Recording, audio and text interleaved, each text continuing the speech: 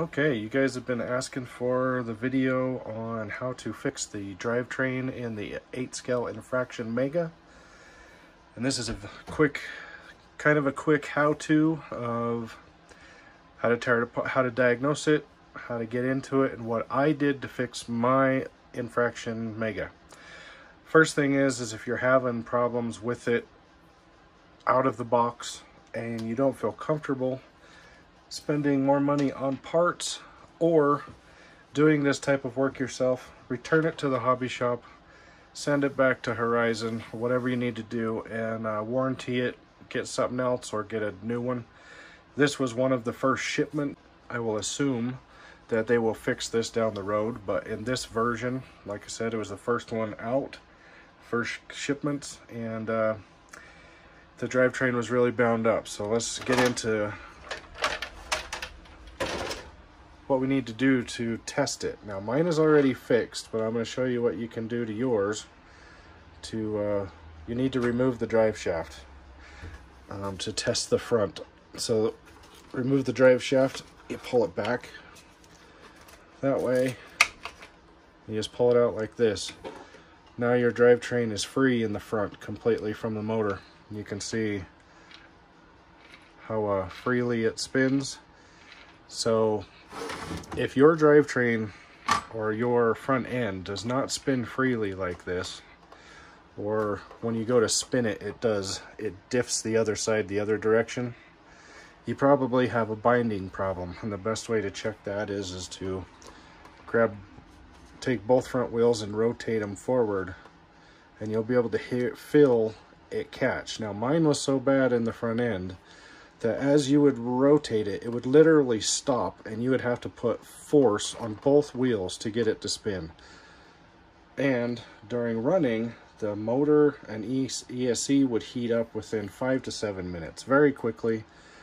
Too quick for a car that's brand new out of the box. So after only 2 half a battery packs, I dug into this and fixed it. And so this is going to be about what I did to fix it. So if your drivetrain already spins free, then you don't need to do anything. You don't have a problem.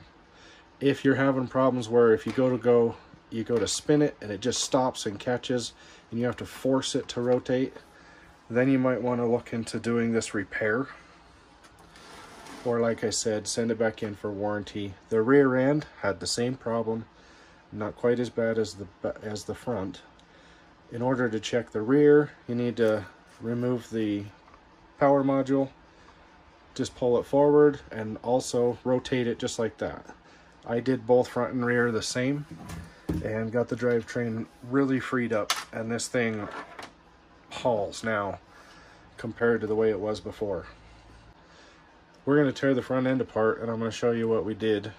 First thing we need to do, need to remove the upper shock tower screws for the shocks.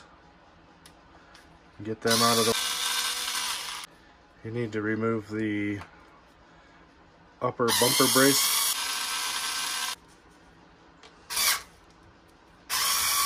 You need to remove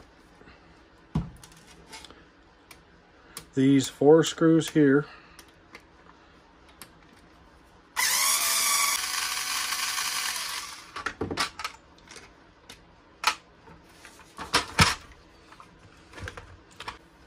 Okay, once you have those 4 screws removed, this lifts right up. You can get into the diff. Well, there's your bumper off. You can see there's the ring gear, and you can simply just pull out the differential module. You just pull the telescoping, pull them out like that. Okay, so as what we're looking at here is, this is the ring, and then down in there is the pinion gear. And you can see there, it's nice and smooth. Like I said, this is one that's already done. When you pull it out, when I pulled it out and was trying to spin it like this, I mean, it would literally gouge into my hands because it was so bound up. Would not spin free. I mean, it was awful. So that's what you need to do next. Once you figure out that yes, it's binding and we've got some problems here, you need to remove the drive shafts. You need a long 2mm that slides all the way in like that. Okay, with both the drive shafts off, you need to undo this screw and this screw here. Then you just separate these two pieces like this. Your pinion gear is going to fall out.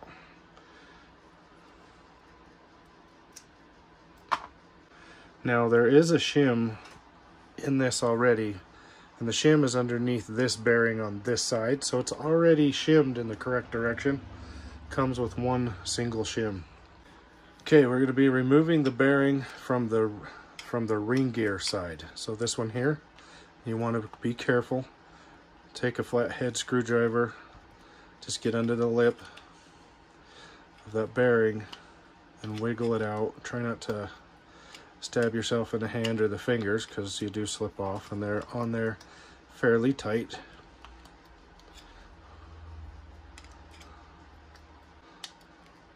Okay, now that we have that off of there, I'm going to show you a picture of before, and then this is the after. Here's where the bearing sits, and it butts up to this little lip. It's very small, so I just take a file, and I'm going to file that little lip off right there,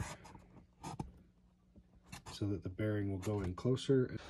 So on the before, you can see in the before picture, right here along this edge, you'll see there's a lip.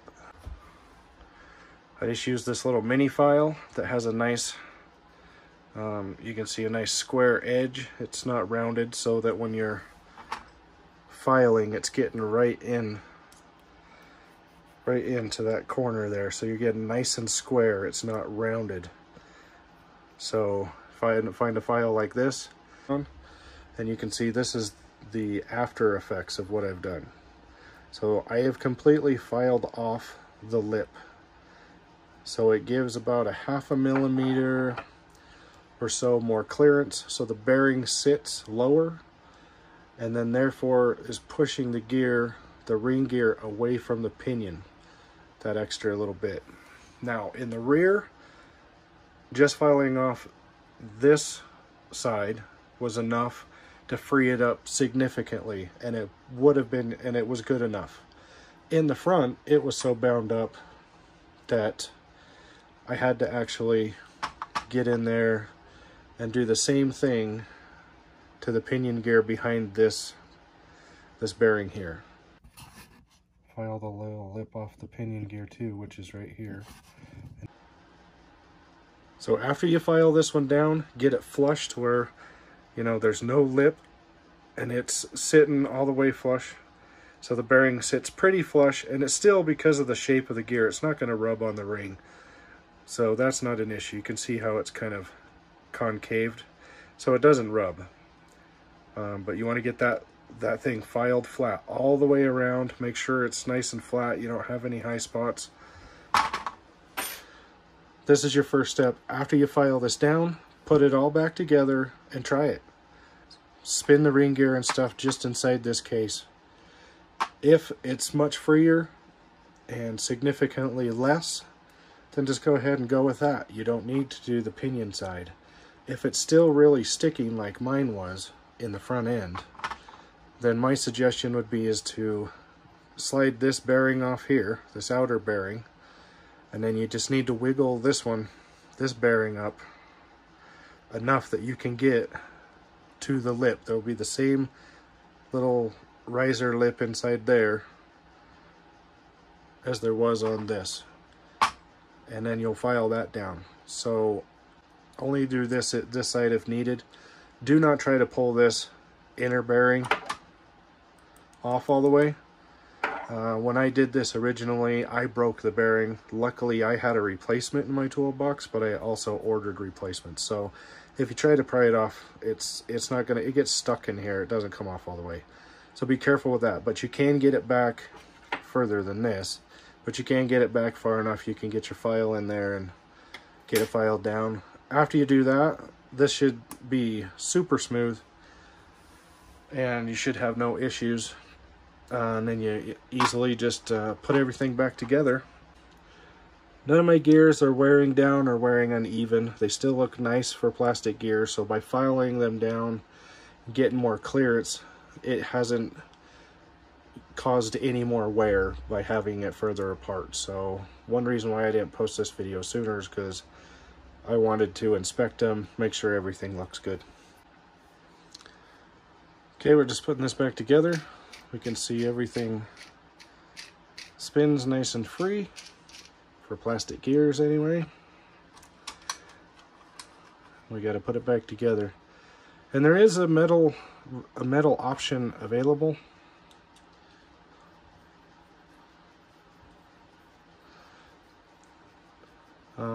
From Arrma, but you have to buy the ring gear, the pinion gear, and do new diff case.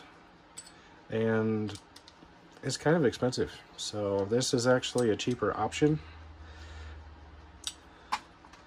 than doing that. And there's the reason why I decided to go ahead and hack into this and see if I could solve the problem before I spent $100 and who knows, it was a lot of money. I mean, I think it was almost, I don't know, it was a lot of money. Way more than I wanted to spend on a $300 car right out of the gate to fix. That shouldn't have needed fixed in the first place. Don't forget to use just a little bit of Loctite. Don't overdo it. I did that one already too. Use a little Loctite to hold the screw in.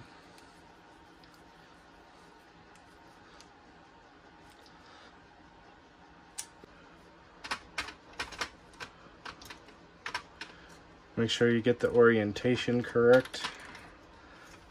You gotta slide in the drive shafts at the same time.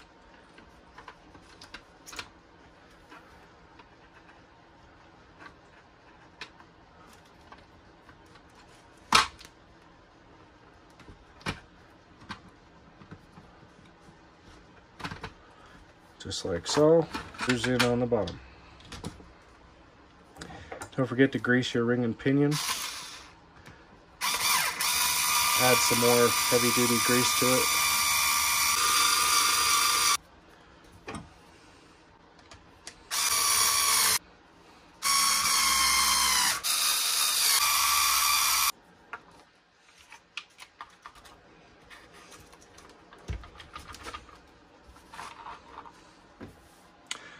Okay, there we go. Everything's back together. This little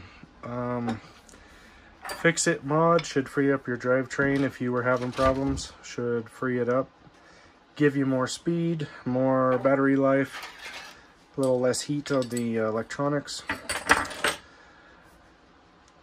Please like, subscribe, and share. Thank you.